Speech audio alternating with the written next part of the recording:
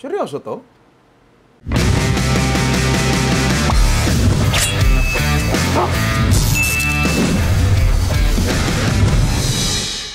So maiba naman tayo, hindi naman tayo magluluto ngayon, di ba? Oo. So walang kakainin si Ian.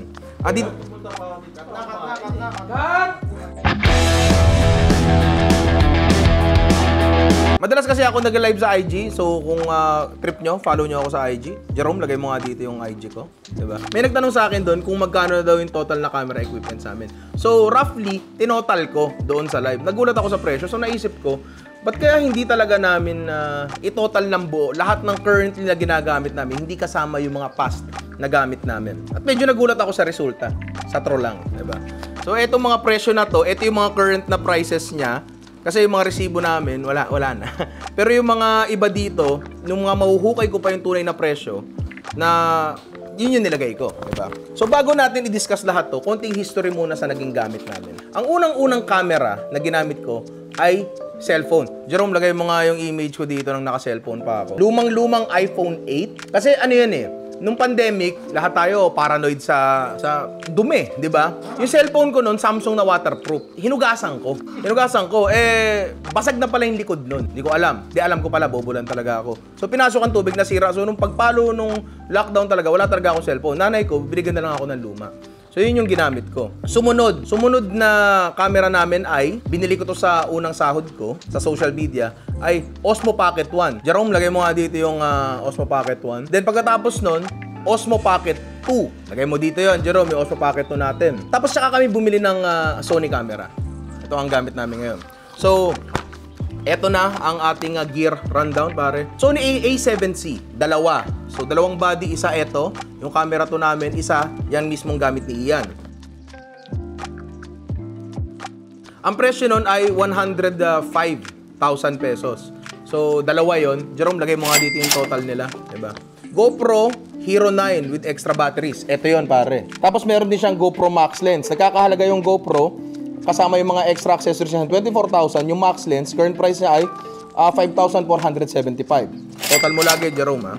Tapos, pag nag-ride din kami, ito yon, yung Insta 360. Yan. Tapos, meron din kami dito Insta 360. Pare, pakita mo. Yan yung ginagamit namin. Yung parang, kala nyo, lumilipad yung camera, yung walang nakaano sa akin. Plus, motorcycle kit, nagkakahalaga yan ng 28,000 pesos. Nahukay ko pa yung conversation namin sa Messenger nung binilan ko. Tapos, mga lente naman. Etong lente namin, ng camera 2, pare. Sony G Master 70-200 f2.8, nagkakahalaga yan ng 169,000.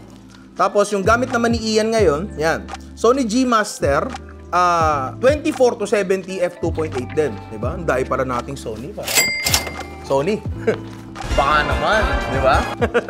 Tapos ang una namin lente na binili kasabay ng camera, ito, Tamron 17-28 f2.8. Tapos meron kaming para sa mga iba pa naming ano mo naman, kailangan ng maraming lente. Meron kami ditong Sony FE85mm f1.8, tsaka ito Sigma 30mm f1.4. Pangit to actually kasi ano to, pang crop sensor to. So ino-on pa namin yung APS-C. Basta hindi to ideal, so mag-upgrade pa kami ng lente soon. Ngayon, ang pinakamahalaga kaysa sa mga camera, ilaw, pare. Maaga naming natutunan 'yan, di ba? Dati nga naka-ring light pa ako dito. Ito yung mga ilaw namin ngayon. Tatlong non-light FS150. Ito siya. Ito yung ginagamit namin pang extra. Pero ito talaga yung dalawa.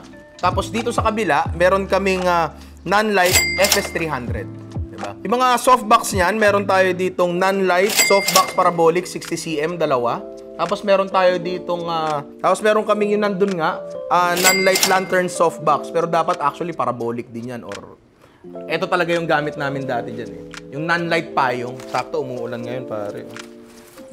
Ayaw bumukas. Basta, nasa 3,000 pesos to. Di ko alam kung tawag dito. Payong lang tawag namin dyan. Kasi literal na payong talaga yan, pare. Pang-diffuse ng ilaw yan, para lang mas soft yung ilaw natin. Tapos, meron kaming mga ilaw sa taas. Ayan, tulad nyan, na mawawasak na. Meron kaming isang Godox FL150S. Ito yon dito. Godox FL150R. Yan. Tapos, Godox FL100. Ayan, na dating nakalagay doon, pare. Ayun, no?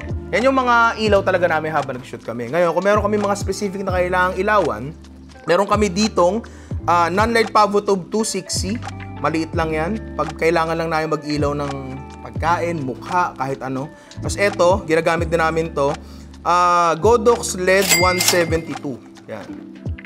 Okay din naman siya lalo pag nasa labas. Ang malupit pa dyan, yung baterya ng monitor namin, kasya dyan. Diba? Kaya nakakatuwa. I love you for infinity! Wow! Putang ina. Putang ina. Init, gago. Next naman tayo sa mga tripods, mounts, and gimbals, pare. Meron kaming Manfrotto, mahaba to, A2033L kit Avenger C-stand. Ayun yun, pare. Diba? Ang halaga niyan ay 11,200 pesos. Manfrotto X Pro monopod. Yan yung gamit ni Ian ngayon. Gamit ni Ian. Ang halaga niyan ay 15,300. Next, etong tripod ng camera to namin. Ito medyo mumurahin lang to kasi nagulat ako sa presyo ng mga ganitong klaseng tripod. Ang mahal, pare. Mga talaga. Nagulat talaga ako. Gulat talaga ako, pare. Kasi mahal, mga nasa 50 mil, 30 mil. Eto, oo, tanong ako. Sabi ko, magkano ba?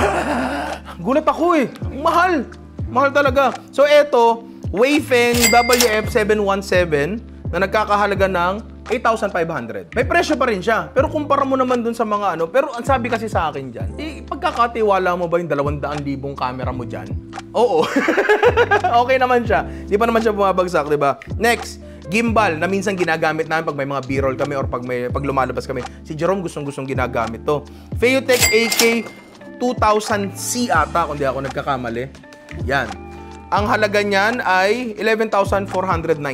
Sa mga clamps naman, Manfrotto 035C. Ito yon, pare. Ito yan, oh. Yan, ito lang yan lang mismo. Yan. Marami kaming ganyan, lahat ng ilaw namin may ganyan.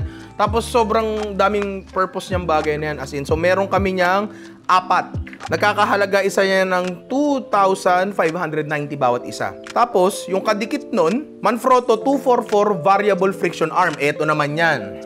Ito naman yan. Hindi kasama tong mga to, hindi kasama to. Ito lang talaga. Kasi yan yung mga kabitan ng mga ilaw namin dito sa gilid eh. Meron kami niyan na tatlo na nagkakahalaga ng 6,160 bawat isa. Nakapagod yung presyo. Hindi ako makapaniwalang dito pala napupunta yung mga kinikita natin, pare. Kaya pala wala akong pampasahod kay Ian. Manfrotto MTP IXIB Pixie Mini Tripod. Ito yon, pare. Ito yun. Binili namin yan kasi ganyan yung gamit ni Kong. Di ba, pare? Naalala mo yon? Ganyan yung bilhin natin yung tripod ni Kong, di ba? Tapos sa totoo lang, ang dali niyang gamitin. Kaya pala siya gamit ni Kong, di ba? Yan yung ginagamit namin pag lalabas kami. Next, itong Joby Gorilla Pod na wala palang presyo. Huwag na natin lagyan ng total. Huwag na natin isama sa total yun. Nakalimutan ko lagyan ng presyo eh. Pero eto siya. Ginagamit namin yan pag medyo gusto naming ipulupot yung camera namin kung saan-saan. Hindi, sa tripod. Hindi. Saan galing to? Oo, ewan ko sa'yo. Ikaw may ari yan.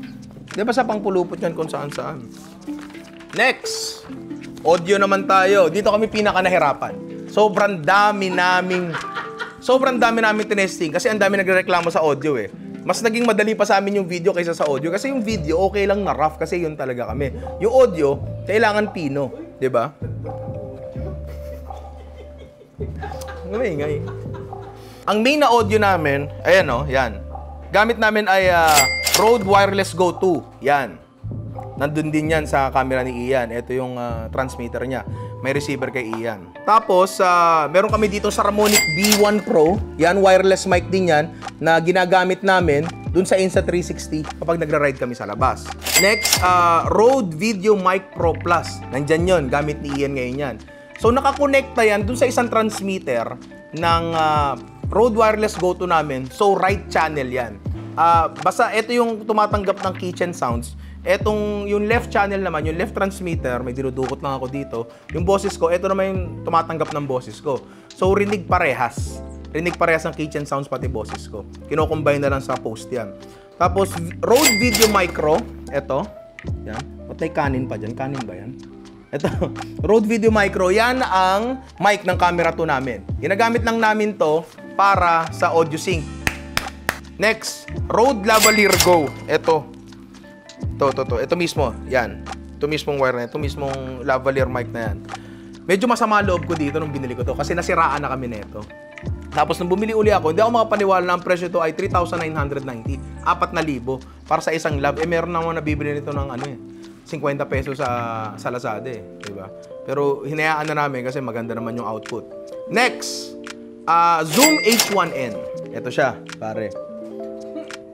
Ang halaga niyan ay 5,799. Ginagamit namin yan nung una. Pero ngayon, ginagamit na lang namin yan as a separate audio device. Pag gusto namin mag-voice over o kaya kapag talagang magkakalayo, alam mo yun, ginamit namin yan sa buhol Di ba pare? Ginamit natin sa buhol yan. Last sa audio is yung Audio Technica ATH M40X. Yun yung nakasuot kay Ian ngayon. Ang trabaho niyan ay imo-monitor niya yung audio, kung tama ba yung audio. Yung mga hindi kasi pwede yung mga normal na headphones or earphones lang dyan kasi basically ang explanation sa akin dyan, timplado na yon. Yan walang timplado. Very, very flat. Walang bass. So maririnig mo talaga kung ano yung napipick up nung mic.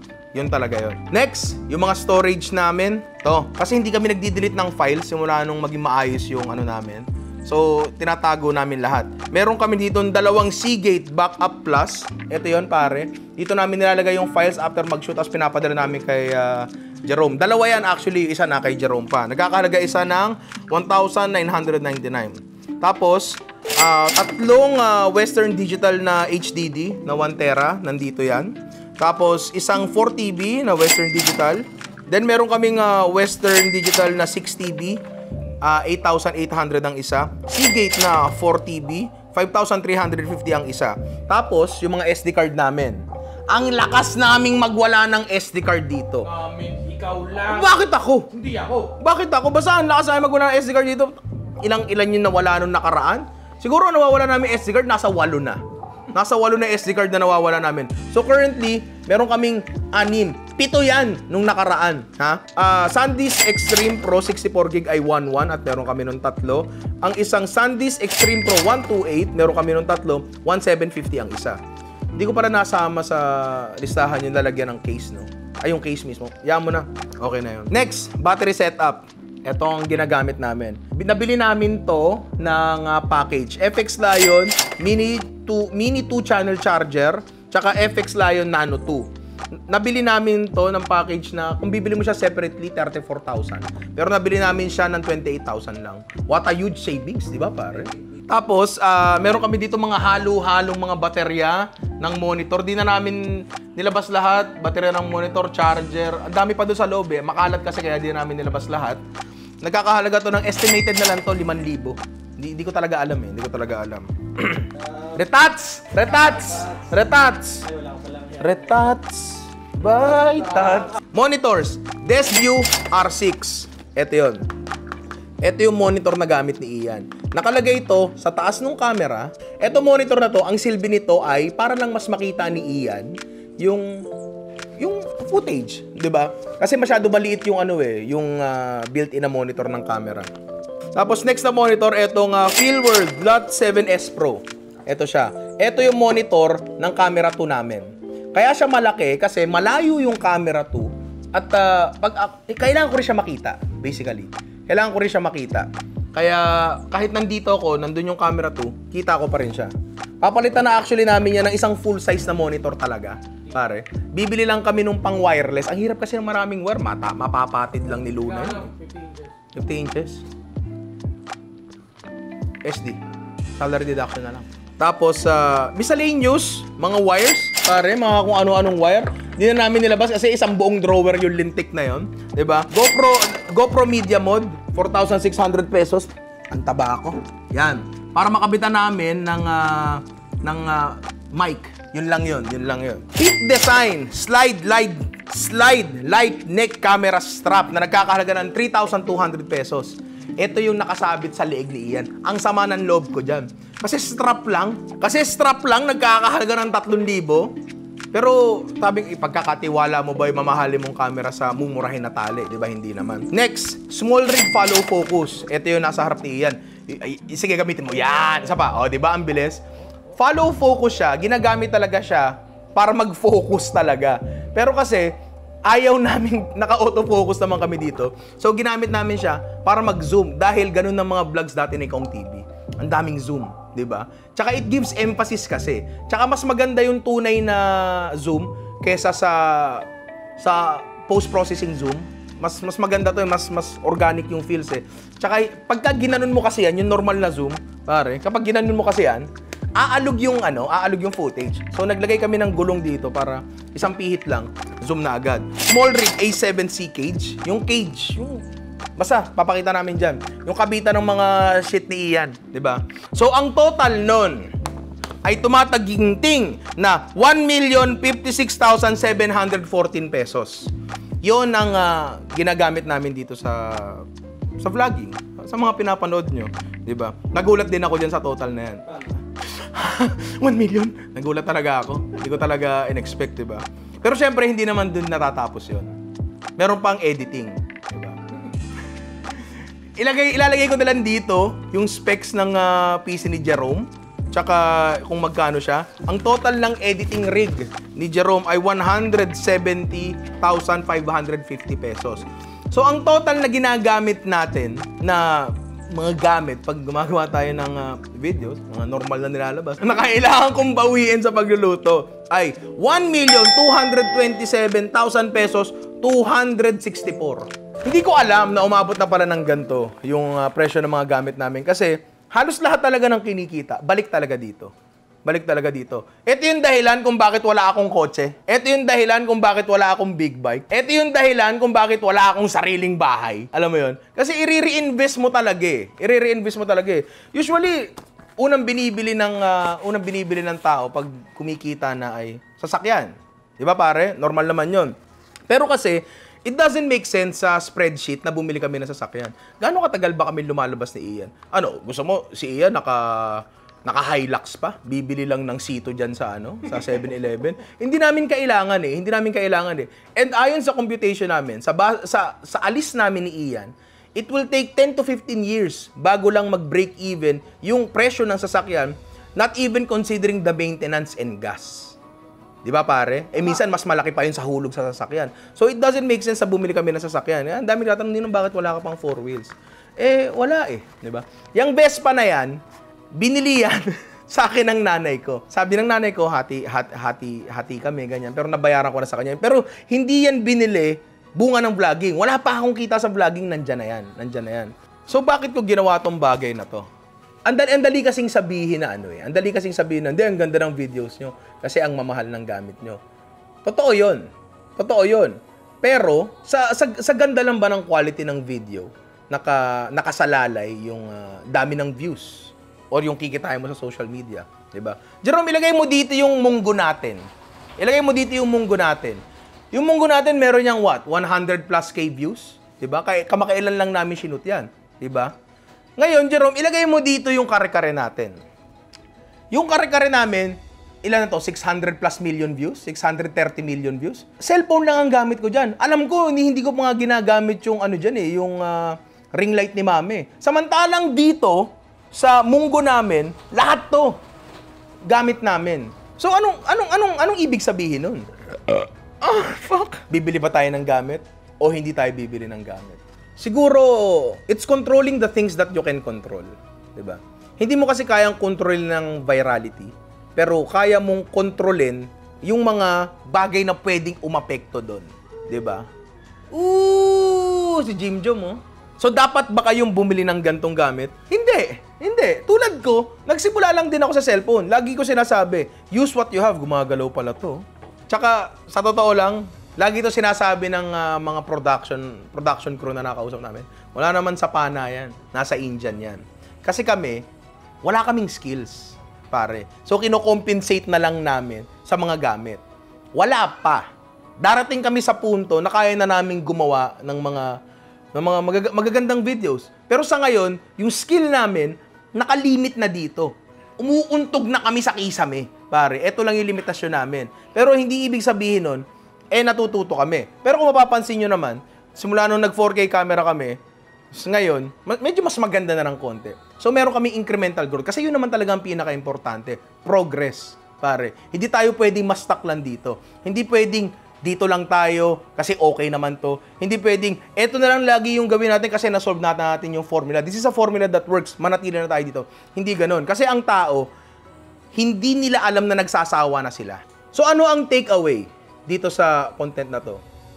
Siguro, una sa lahat, use what you have. Kasi kahit nandito kami sa posisyon na to na marami kaming gamit, hindi na namin marereplicate yung virality ng kare-kare. Cellphone lang ang gamit namin doon. Dito, puta, 1 million, 1.2 million na ang gamit namin. Hindi pa rin namin magawa yung sa kare-kare. So, 'di ba? Use what you have kasi hindi mo alam kung kailan papalo ang virality. Kung kailan papalo ang swerte. Wag na wag mo mamaliitin ang kakayahan mo, Chumamba, 'di ba?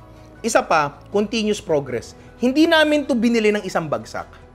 Binili namin 'to unti-unti, patak-patak, 'di ba? Nagsimula kami dun nga sa cellphone, tapos Osmo Pocket 1, tapos Osmo Pocket 2, 'di ba? Tapos ngayon nandito na kami sa punto na meron na kaming 1.2 million in gears. Paano mapagko-connect-connectahin 'yun? Pare, hindi ko nga alam na umabot na sa ganito eh. Basta sinasabi sa akin, kuya, kailangan natin ng ganito. Oo nga, sige, bili tayo. Kasi lahat naman to for business eh. Diba? Lahat to investment. Lahat to may ROI. Hopefully. Hopefully, diba? Sana na-inspire kayo. May nagsabi nga sa akin dati, si Kervin, nakaka-inspire daw yung mukha ko. Naalala mo yun, tinatrash talk ako nung dati. Hindi, tinatrash talk ako sa Ragnarok, nakaka-inspire na yung mukha ko. Ngayon, siguro nakaka-inspire na talaga tong ginagawa ko, di ba? Kaya, ayun, huwag niyong mamalitin ang kakayahan yung Chumamba. Be consistent lang, magkaroon ng non-negotiables. Tuloy lang, pare. Move forward lang. Kasi, wala namang ibang kikilos para sa'yo eh, di ba? At kung kailangan mo ng motivation para kumilos, ako isa lang naman eh. Isa lang naman ang motivation ko talaga eh. Paano mo nagagawang magtrabaho araw-araw ng ganyan? Isa lang naman. Kasi, ang pogi yan. Hindi, isa lang naman talaga. Kasi, siguro nakakahiyang sabihin to. And siguro konting tao lang ang magsasabi nito. Pero gusto ko ng komportableng buhay. Kung hindi nyo man kayang sabihin yon, siguro, kaya nyong aminin sa sarili nyo yun. Masaya ako sa ginagawa ko. Masaya ako, napapasaya ko kayo. Araw-araw, kaya kong gawin to for the next 100 years. Hanggang hindi na ako, alam mo yun,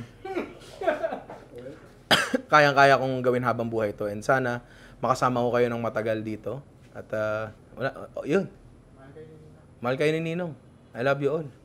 Pero friends lang muna kasi healing pa ako eh. Pasensya na.